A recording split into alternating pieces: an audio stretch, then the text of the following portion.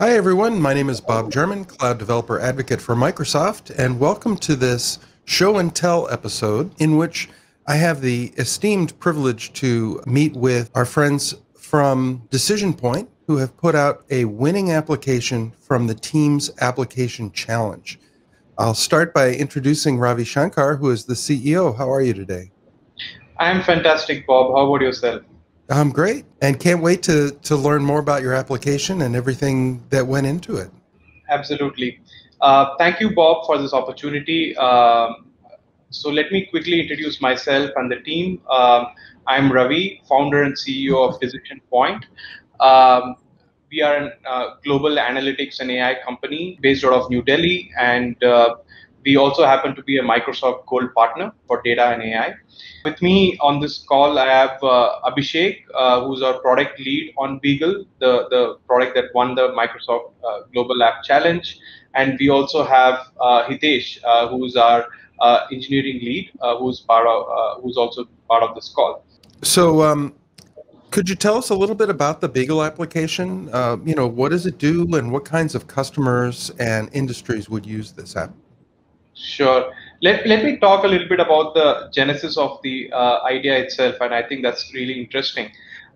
So, as I mentioned, we are a firm that has been building analytics capabilities and solutions for a lot of Fortune 500 organizations across the world.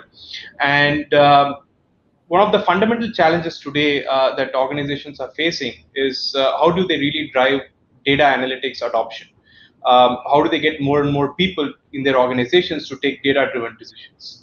Mhm. And this challenge is something that's getting harder by the day because the business environment is becoming more and more dynamic, right? So, and what is happening is the tools like dashboards, for example, they don't keep up with the changing needs and requirements of the end users who are supposed to use these tools, and they struggle with it. And there's a huge amount of cost that goes into maintaining these dashboards, keeping them up to date, based on the business needs.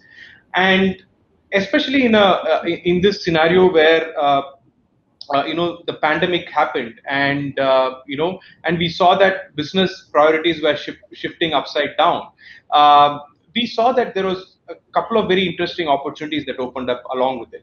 We saw that the digital adoption of Microsoft Teams took off, and Microsoft Teams almost became a de facto operating system of the remote workforce.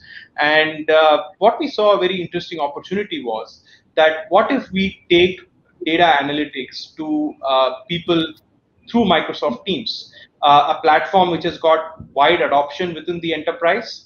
And if we make that the place where people can access their insights and data, that could basically become a fantastic, game changer, I would say, in terms of driving data analytics adoption. Um, and obviously it makes sense that it's also a very natural way of engaging with the data through a conversational mode, which Teams enables its users to. And obviously that is the area where you're collaborating, with your team. So it also enables you to drive decisions through this data and insights far more faster than what you would do through dashboards. So that was the genesis of the idea, and we started building on it. And today, I think we have started working with a lot of our existing clients, and we are seeing a lot of great traction of the product and its ability to drive analytics adoption. The product is not industry specific. Any industry that uses business intelligence solutions can leverage this product.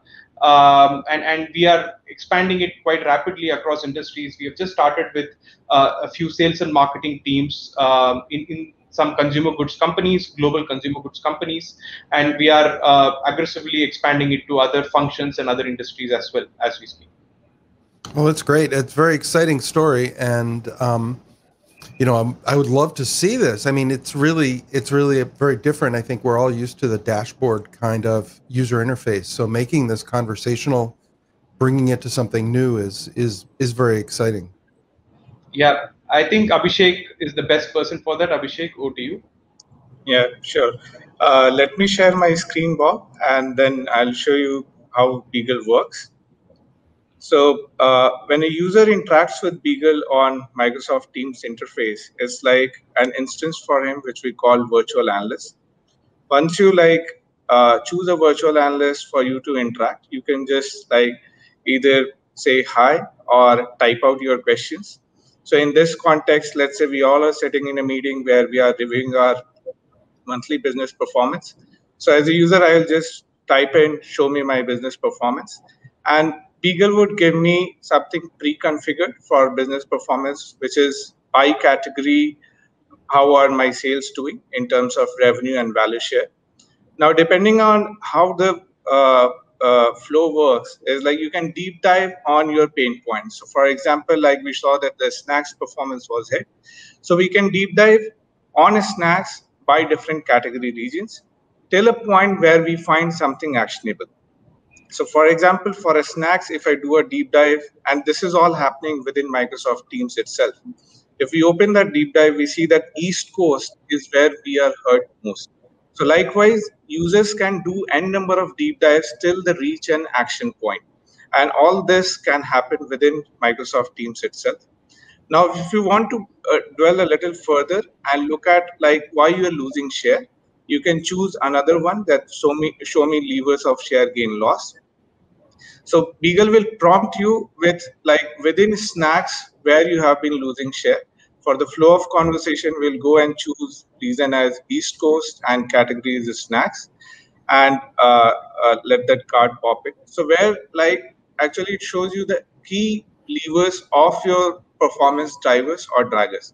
Now this kind of analysis can be configured, and the filters are all configurable depending on the client's needs, and also how you can collaborate with your team is for a particular card you can add to your narrative board. You can allow your team members to basically comment on that, so that you don't then walk into a chain of let's say to and fro emails where you basically like send the information and then something comes back to you. Everything can happen within Microsoft Teams interface itself. You work with your teammates to get some insights, or you work on your own to figure out some insights and then send it over to your teammates using the narrative board. They can comment over there, and you can basically find the insights and the action points within Teams itself. Well, that's really interesting. So it really kind of brings the collaboration aspect into what would be, just a very data-oriented user experience. Exactly. Yeah. That's great. I mean, what process did you follow to build this? Was this something from the ground up, or was there already an idea there? You were already in the BI business, I assume. Yeah, so we had some inspirations using some of the projects which we had done earlier on conversational analytics side. But what we really wanted to test out, especially with the pandemic spread and the remote working coming in, that people are already hooked on to their favorite work apps, like especially Microsoft Teams having like 145 million daily active users. So we wanted to test out the idea that if we send data or insights through Microsoft Teams, will the users be open to consume it? We built a prototype and tested with some of our existing customers. It worked out fantastically, and thereon, like we kept on developing it, and the whole genesis from there onwards, it was like working with consumers and see how it basically fits into our product roadmap. So for example, like one thing, like when we showed it to users, the people wanted give me a download option so that I can download the cars. So we went back asking them, why do you need to download the cars? They were like, I have to send it to my teammate over email, so I want a download option. So we told them, what if we give you an opportunity to send it, that particular snippet card on Microsoft Teams itself? And that's how Narrative Board was born. And throughout this whole journey, Bob, I would say our partnership with Microsoft India partner technology team, it has also played a pivotal role in achieving the feat where Beagle is today. Well, that's a great story. I mean, was Was there already an existing code base for this? And if so, how much of it were you able to reuse in moving over to a Teams application? Perhaps it's a question for you, Hitesh? Yeah, thanks, Bob. So yeah, we already had deployed something like a conversational analytics solutions for our clients. And here the end consumer had different skill sets and how they want to consume the information. It was also very different. So we had the sort of architecture already, how you're going to connect to all different sort of data sources and how the end user can query the data and see what they wanted to see. So we had all that configured out, and when we said, okay, let's just do it, let's do the SaaS, let's just create the product as a SaaS service now. So yeah, we had quite a bit of architecture already figured out. And were you able to reuse a lot of the code, or was there a lot of changes to get it into Teams? Well, yeah, so of course the changes were with the integration with Teams. So it was just an integration layer that we had to change. But Teams itself gave us a lot of other facilities, of course, the tabs, applications, and all, which like Abhishek told us about the narrative board and all.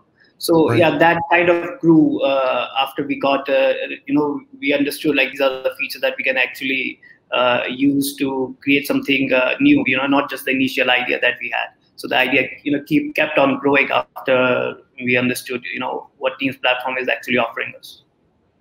What was your biggest learning from that whole process?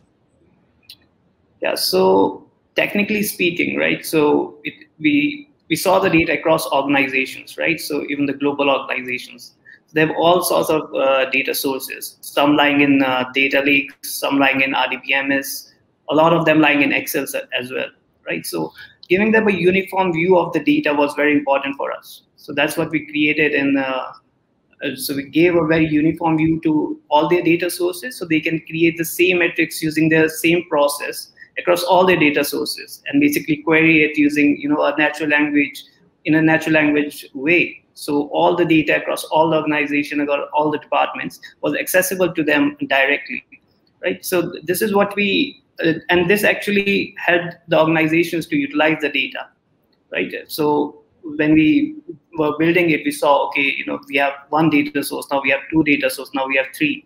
So yeah, this was a great learning for us, just to provide this a uniform layer across all the data, and then how we can just distribute the data to the end consumer using the Teams environment. That's great. Congratulations again. This is a great step forward, I think.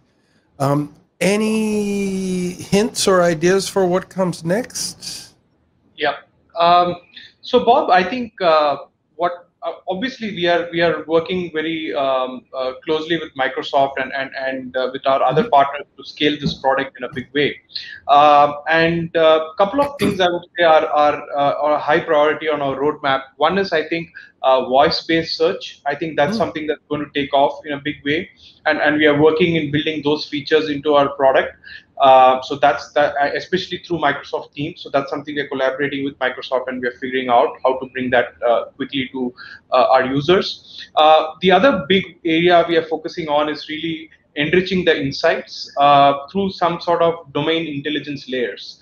So as we expand this product to multiple functions and multiple industries, so I think there is a need for us to leverage AI and advanced analytics to not just bring data, but also the insights to these teams, and that's an area that we have started working on, and we will start seeing more of that integration happening in the next few releases that we are going to make.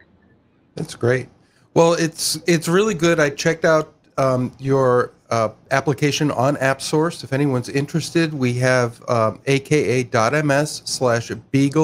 for the number 4 teams to get to that AppSource entry.